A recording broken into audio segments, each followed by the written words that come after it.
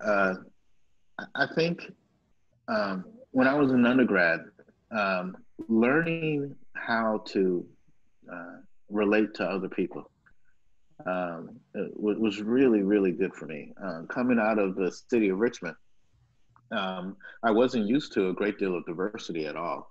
And so learning how to relate to folks that don't think like you or may have different values from you, I think it's so understated. It's really, I think, probably one of the most valuable lessons that I learned while during my time in Charlottesville.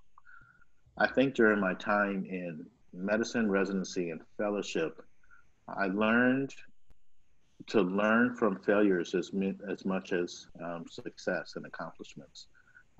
When things don't go well, instead of just hiding in a hole, really examining the whole picture.